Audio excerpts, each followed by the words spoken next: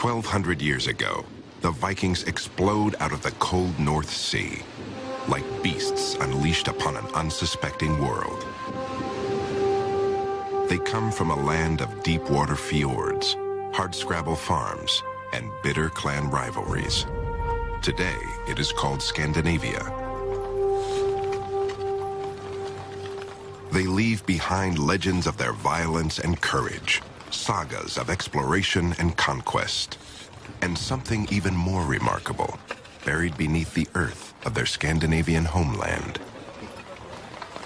The year is 1880. The place is Norway. Norwegian archaeologists make an extraordinary discovery, opening a window to the past and revealing for the first time how the Vikings truly lived and died.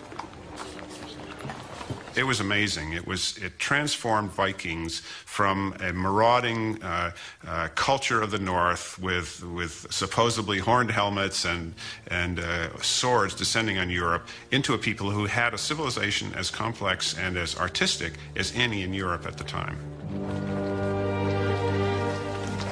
One object, unearthed at a number of burial sites across Scandinavia, reveals more about the Viking Norse people than any other find. It's a ship, a grave ship, buried as a tomb, and filled with the goods its owner would need in his voyage to the afterlife.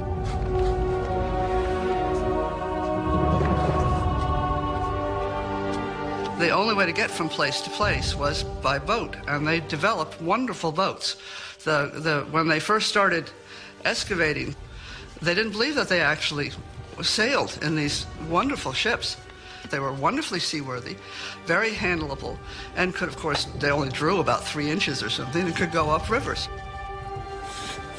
One of the wonderful things that the Vikings did oftentimes with their great personages was to bury them in their ships with all the implements, because they felt that they were then going, death brought a journey. All the implements that one might need for life into eternity was put on the ship and then buried.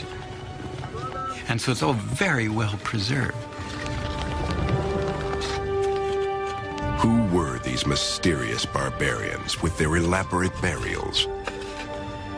What drove them to become the bane of the Dark Ages?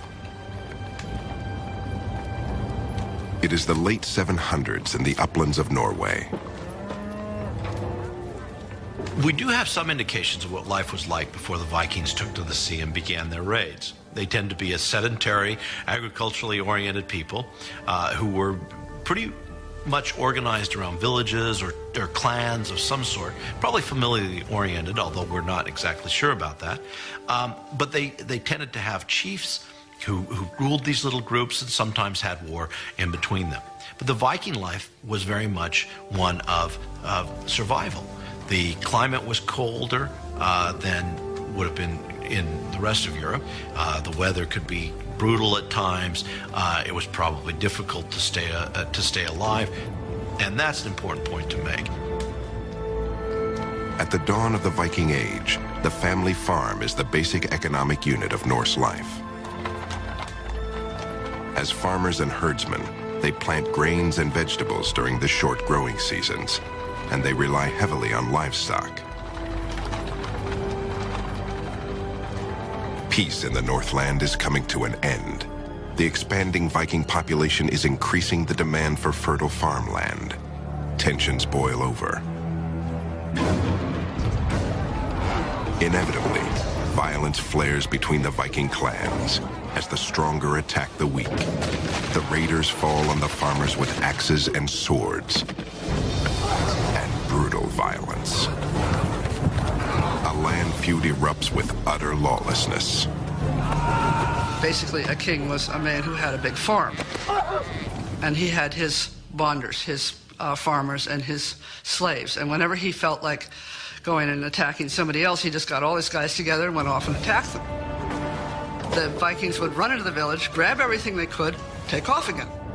It's not terribly sophisticated, but very effective. With land and wealth in short supply in the Northland, some Vikings set aside their differences and prepare to seek their fortunes elsewhere. The hands and tools that once shaped the crossbeams of barns are now put to another task. Along the shores of the northern inlets, something is taking shape, something that will change the lives of these people. A Viking longship.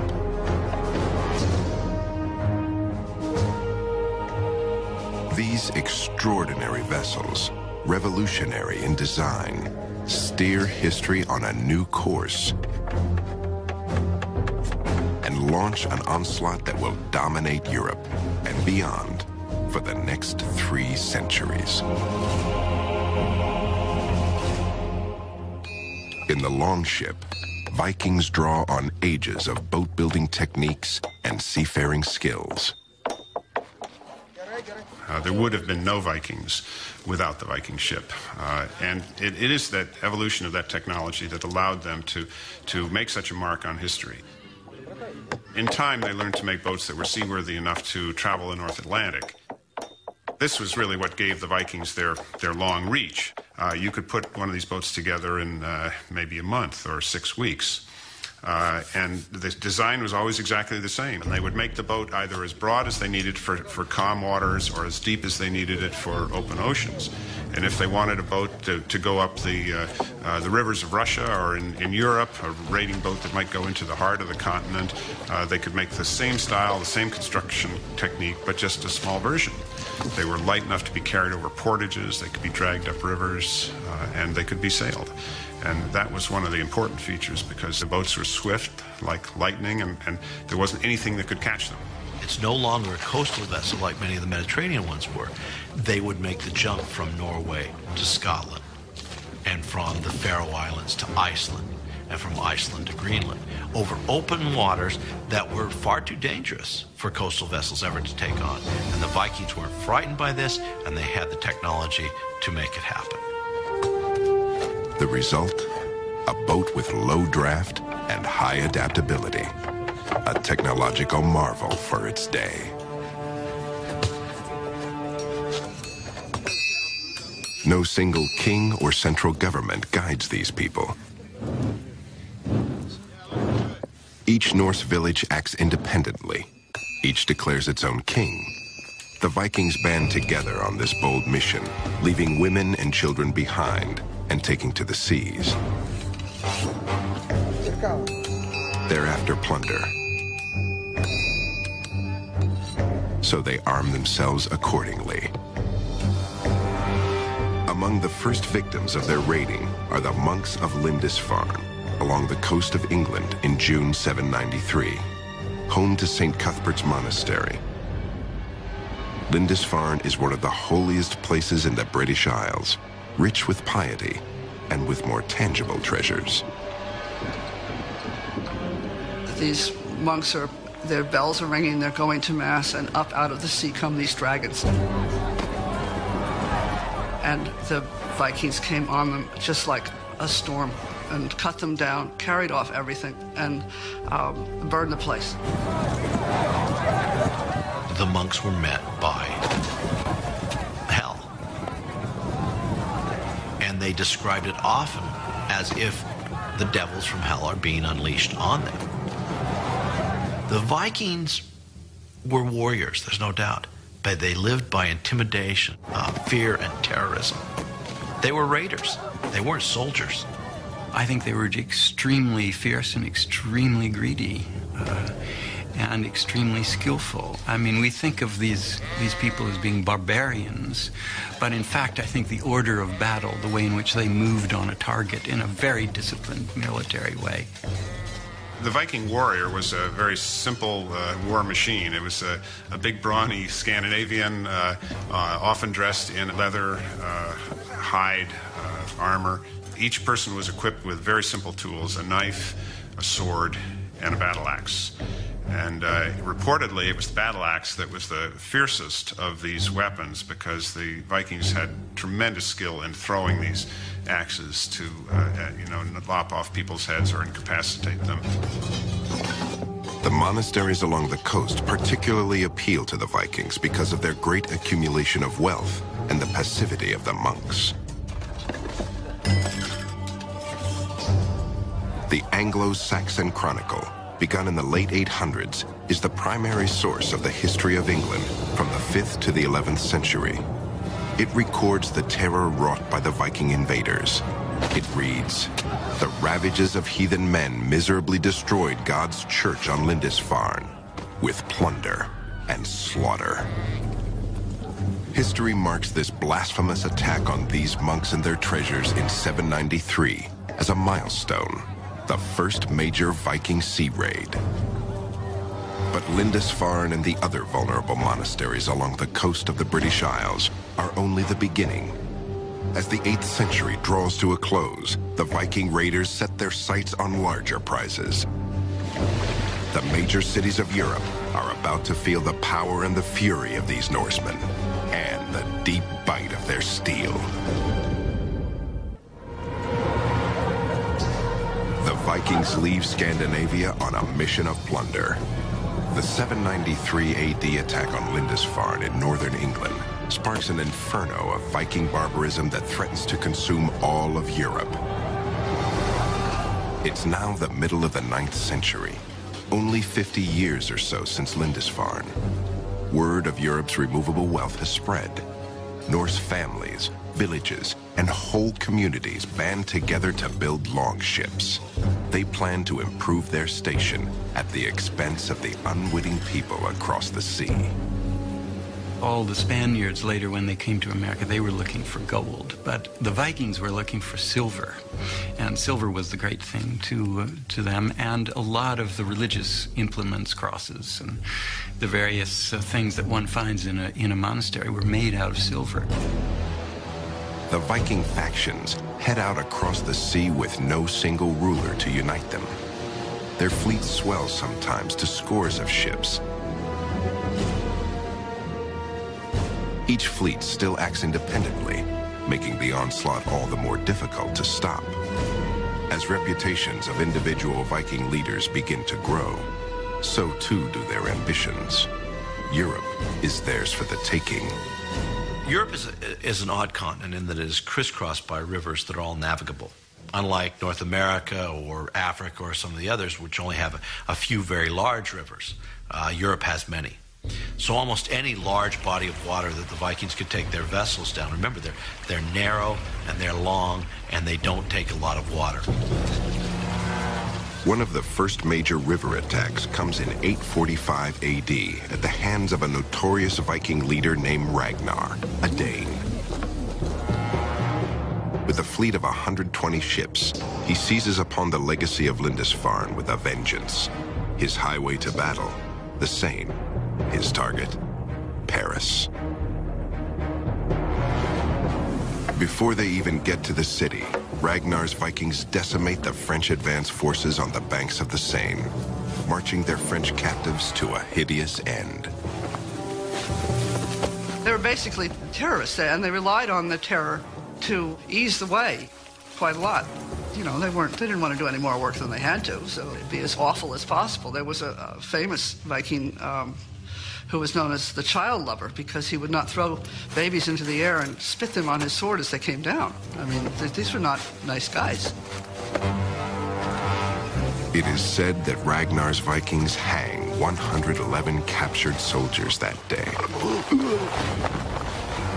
A local monk named Ermentarius describes the Viking onslaught and devastation that continues for decades along the Seine and Loire rivers and beyond. The number of ships grows, he writes. The endless stream of Vikings never ceases to increase. Everywhere the Christians are the victims of massacres, burnings, plunderings. The Vikings conquer all in their path, and nothing resists them. When the large Viking fleet sails down the Seine River and proceeds on Paris, this huge town that is well defended, the king of France, who is residing in Paris, chooses instead of facing him and the possible destruction that could come from facing the Vikings, actually decides to buy them off. The King of France, Charles the Bald, pays Ragnar nearly 6 tons of silver and gold bullion so the raiders would leave and never come back. It has the opposite effect.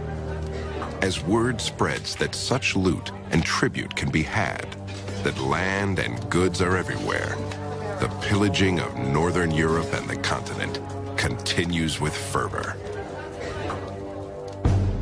Between 790 and 1100 AD, Vikings follow every major river and water route into the heart of the continent. For the Vikings, a new world awaits.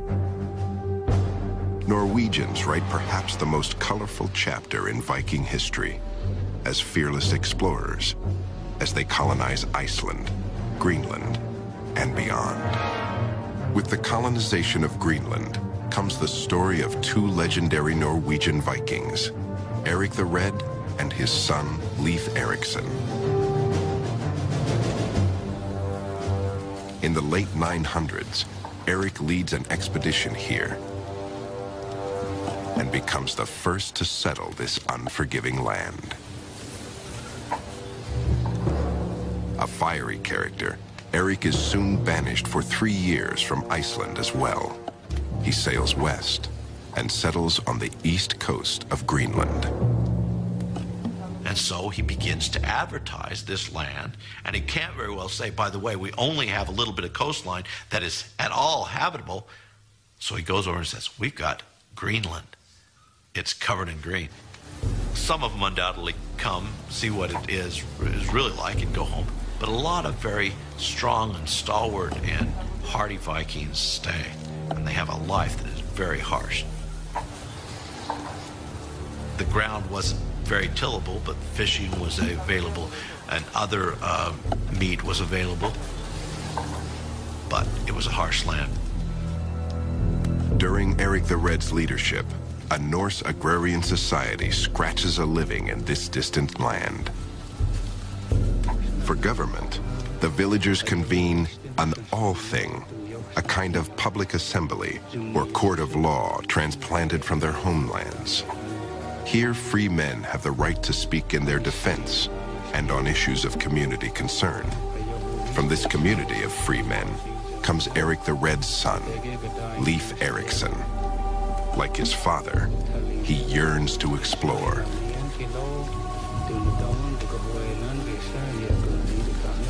In the year 1000, he sets sail. Leif Erikson follows a rumor. Another Viking before him has left an account that he was traveling to the west to go to the other colony in Greenland, and gets blown off course. And by the time he has found his direction, he's off the coast of a very green and luscious land. Well, Greenland was not green, nor was it luscious. By following the rumors of an unknown land to the west, Leif Erikson discovers a new world. This is a fascinating thing, and still very, very controversial in a way. I personally believe that America was discovered by the Vikings in or about the year 1000. Leif Erikson's village in Newfoundland has been carbon dated, for example, precisely to the year 1000 AD. So we know that Vikings were at least in Newfoundland, and probably farther to the south than that.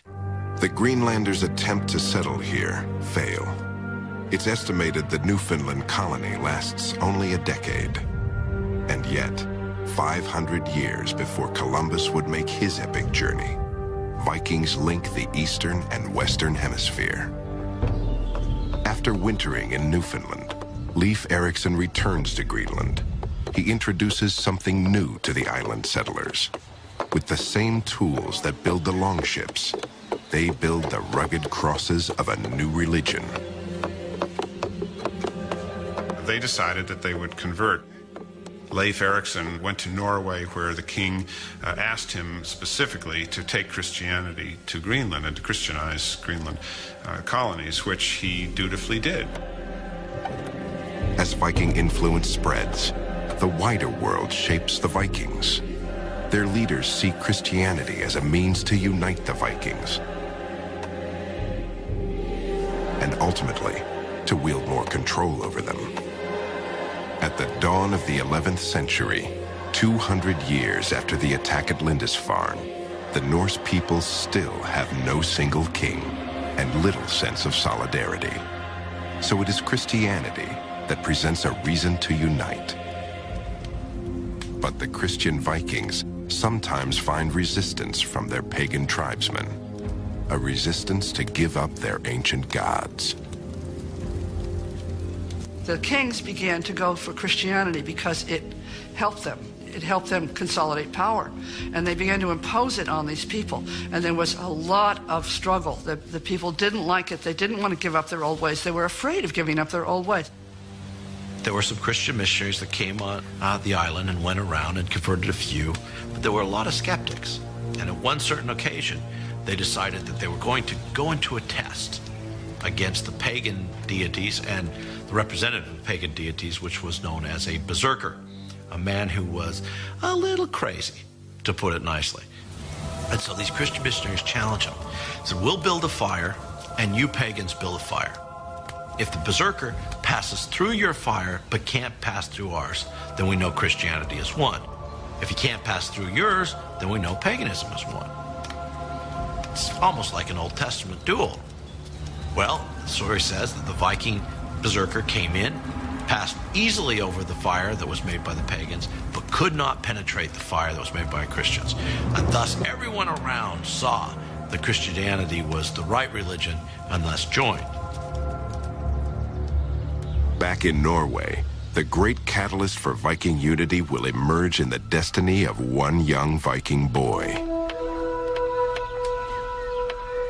Harald Hardrada is the half-brother of Norway's King Olaf and his heir apparent. He is just 15 years old, fighting on the losing side of a Viking civil war. But Harald will return. He will have his revenge. And he will write his own history in the blood of his enemies. The Vikings spread like a murderous plague across the face of Europe.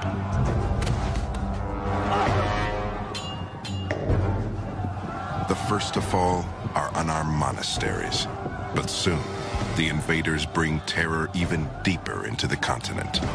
Eventually, the Vikings turn upon themselves. Norway is locked in civil war. In the year 1030, the Battle of Stiklestad pits forces loyal to current Danish ruler Canute the Great against Norwegian King Olaf. From the ashes of the infighting that bloody Norway's soil and soul, a young warrior has risen, Harald Hardrada, King Olaf's half-brother and heir. In the middle of the 11th century, as Harald grows to manhood, he will develop the ambition to lead and unite Norway.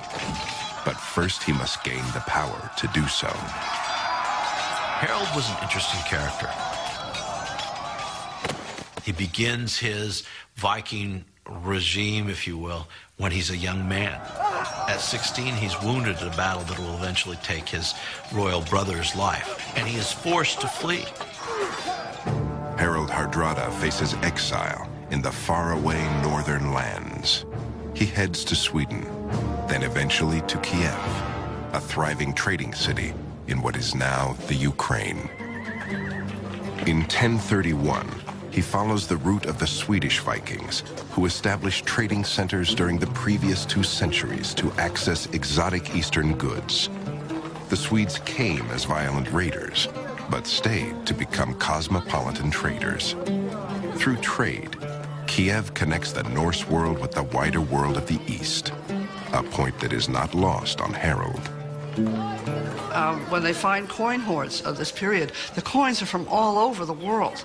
And they found like little statues of Buddha in the ruins of Hedeby. And these were the connections of these people. They're far more important because of this than because of the bash 'em smash 'em stuff. It is at this intersection of culture and trade, Harold realizes that without a market for his plunder, his power is limited. It's a lesson he'll soon put to use. The Vikings had lived on trade for hundreds of years. When you go out there and you trash a monastery and you grab a bunch of cups and some manuscripts, you're not going to take them home. You know, what use are they to you? You have to go someplace and swap them for what you really want. But material goods make up only part of the trading. The Vikings are also dealers in human flesh. As slave masters, they trade the men and women captured by their raiding parties. Women died in those days at an appalling rate in childbirth, so you had a constant resupply with women, and they would seize the girls and carry them off and undoubtedly rape them and then take them to slave pens and sell them off. But despite Kiev's economic lessons, Harold has not come this far only to seek his fortune in the marketplace. The heart of a Viking beats strongly in him. He must also assume the mantle of a warrior and learn the skills that will make him a king. By the year 1038, Harold has grown confident and hungry for plunder. He is now leader of an elite force of Viking mercenaries. He battles insurrection on behalf of foreign rulers across the east, garnering wealth and power as he prepares to return to Norway and seize the crown. In Sicily, Harold demonstrates his legendary resourcefulness. Harold's generalship is characterized not necessarily by great courage, but by great slyness. And this is a major Viking virtue, is rather than go and just bash people over the head, if you can be sneaky, you know, they prefer that. One of his tactics was they came to a city and they besieged the city, and he had his men capture the little birds that were flying in and out of the city. And with pitch and string, they attached little burning twigs to the backs of the birds and let them go. The birds flew back into the city to their nests in the thatch and immediately started the city on fire, so they took the city. In King Harold's saga, 13th century Icelandic historian Snorri Sturluson writes of the plan's effectiveness in conquering Sicily. At that, all the people came out of the town begging for mercy, he writes. The very same people who had been shouting defiant insults at the army and its leader for days on end. Harold spared the lives of all those who begged for quarter and took control of the town. After nearly 15 years, the cunning Harold amasses the reputation and wealth he needs to at last lay rightful claim to his fractured native land.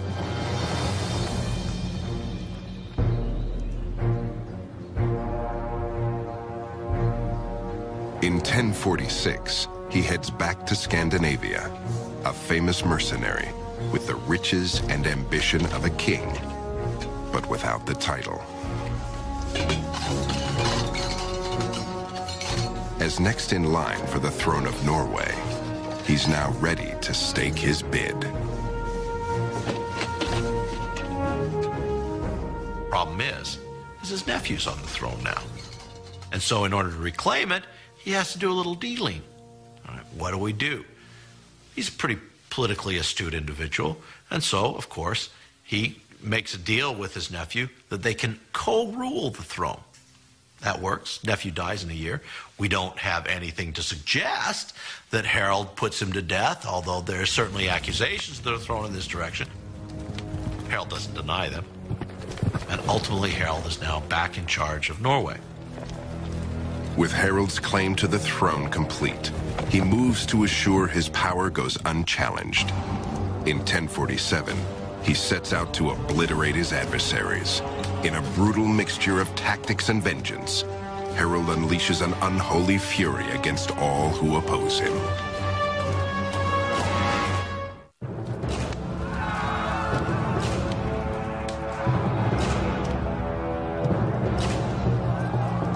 1047 AD, after years gaining power, Harald Hardrada becomes king of Norway.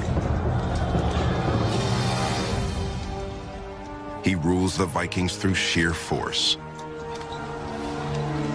Harald's men are merciless as they lay waste to the farms and villages of those who oppose him. Their message is simple: submit or die. Across the country, Harald's enemies pay the ultimate price for their disloyalty.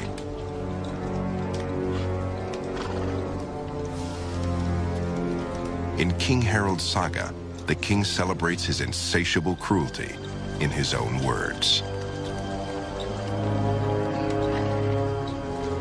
I kill without compunction, and remember all my killings.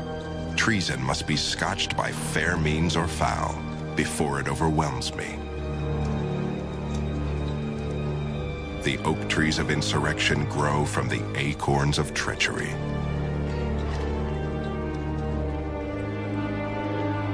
With the insurrection crushed, a celebration is in order.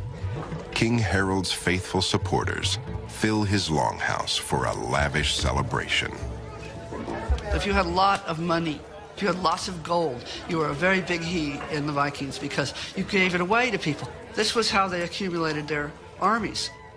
Well, you've got to feed these guys, and also you've got to be able to lay gold on them because that's what they want. You have to be able to hand them a gold ring when they do something wonderful, or give a scald a gold cup or something. So you have to have a huge amount of treasure, and if you have a huge amount of treasure, then you become an important guy, which is the whole point of Harald and going through these palace plunders, which was where you accumulated a lot of gold. The Viking lord was a man who attracted men to him by power of personality, and he had to have a reputation for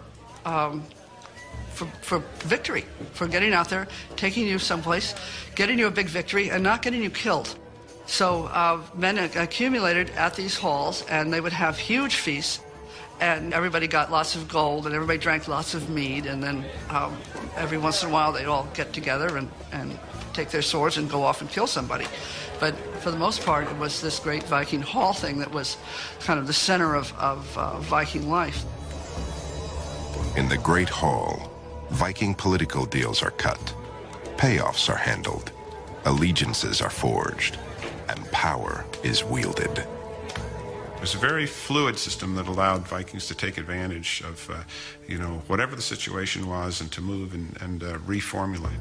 And it could flip over in an instant if a leader fell or was killed in battle or humiliated or something happened, and somebody else would rise up immediately, often from a totally different direction. With Kiev as his model, King Harald sets out to create a major trading center at a strategic seaside market town, where goods from all over the world will be available.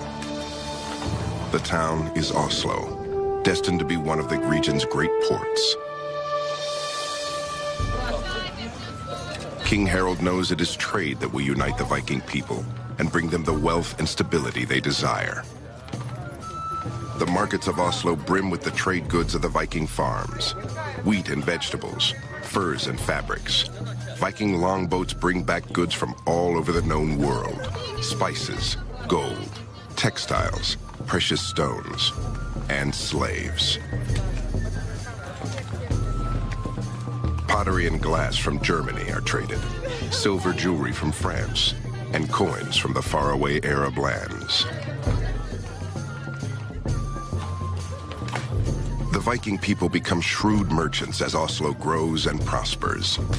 The ordinary life of this trading community is revealed in the goods interred with them: gold-engraved weapons, jewelry, the ordinary wooden goods of the Vikings themselves. But the development of a major trade center only whets Harald's appetite for greater riches and control. Harald decides a bigger target is in order, and that target is England. And he gets on a boat, number of boats, of course. He's joined by the rebellious brother of the King of England, and off Harald Hardrada goes. As he looks toward England and the future, Harold surely imagines his own empire, stretching as far as his longboats can take him. The one-time refugee has gained astonishing power and political clout among his belligerent people. He has already conquered the toughest of his own Viking enemies. His actions are met with little resistance. England and all its wealth seem to be within easy reach of his iron grasp. But awaiting Harold and his men is a tough and disciplined army, and a struggle greater than any he has ever faced.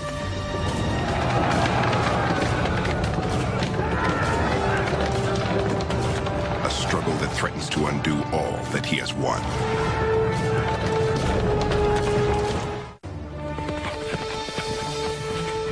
It is late September, 1066 AD. A rider bears dark, urgent news for the city of York. The Viking king, Harald Hardrada, is approaching. The English know well his reputation for brutality.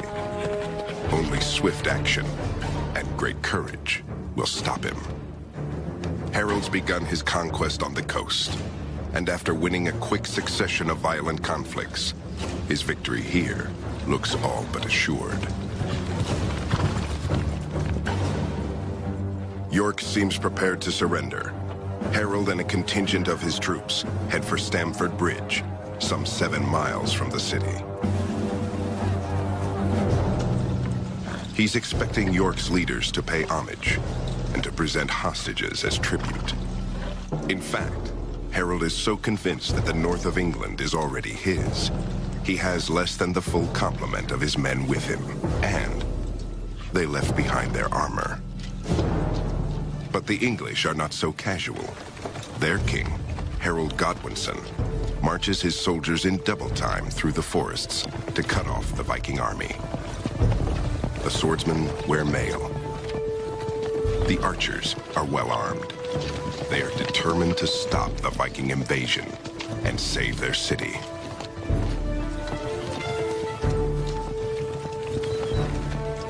When the English army shows up, at least the sagas tell us, they're completely surprised as they see the armor shining in the sun of the midday, coming closer and closer to them. They don't know who it is. But as it gets closer and closer, they recognize who it is. According to King Harold's saga, to the Vikings, it looked like a sheet of ice when the weapons glistened. A fateful decision seizes Harold. Rather than retreat and wait for the rest of his troops to arrive from the ships, he wants to fight. Now. At one point, the English pull back. Harold senses victory, and his forces break formation. There's a story, one warrior stood on the bridge and held off all the English. These were tiny, tiny armies, but that's not unheard of in the Middle Ages, where battles with large numbers of armies are not that common. According to King Harold's saga, Harold rallies his men with these words: "Carry your head always high in battle, where swords seek to shatter the skulls of doomed warriors." The guy on the bridge held them off. But then once he was jabbed, they were able to get to Harold. With the bridge open, the English soldiers pour down on the lightly armored Viking forces, cutting through them like a scythe through wheat. The battle is savage. The Vikings use all their skill and courage against an army fighting to protect its homeland. One after another, the Vikings fall, their blood soaking into the English soil in an appalling slaughter. The Viking sagas recount the struggle. The fight-sharp leader's heart wavered not. The strong king showed all the greatest courage in the thunder of the fight. His bloody sword wounded the enemy to death. In the midst of the battle, an arrow, well aimed or guided by fate, lodges in the throat of Harald Hardrada. Harold's reinforcements arrive late in the day, but too late. Outnumbered and outmaneuvered, the Vikings face an almost total rout. By nightfall, the Viking defeat is absolute. Harald Hardrada arrived in England in September 1066 with thousands of soldiers and the grandest ambition, but found only ruin and death. Harald Hardrada had 270 ships to bring over his army from Norway, and only 30 returned. In the decades following, the Vikings continue their sporadic attacks, but none will reach as far or come so close to empire as Harald at his last stand. In a matter of weeks, a new era of European history will take hold. By the time of Harald's death in 1066, Viking influence had spread deep roots throughout world culture, trade, and history. And it sowed the seeds for the Viking downfall. Assimilation, their absorption into the lands they colonized, and the spreading unifying force of Christianity brought about their end as much as any single defeat in battle. Essentially, Europe's history changes. Russia is now Russia, land of the Vikings. The Rus were Vikings. Normandy is now land of the Normans. The Normans were Vikings. Ultimately, the Normans would conquer England. And so their legacy is extensive in the history of Europe. As warriors, as settlers, as explorers and traders, Vikings were agents of extraordinary social and political change, spurring global economic growth and the fortification of Europe, the development of national identities, advances in shipbuilding, navigation, and more. Their brutal raids gave Vikings an enduring reputation as barbarians. But in their quest for opportunity, for riches and control, the Vikings didn't destroy Western civilization. They enriched it, perhaps for all time.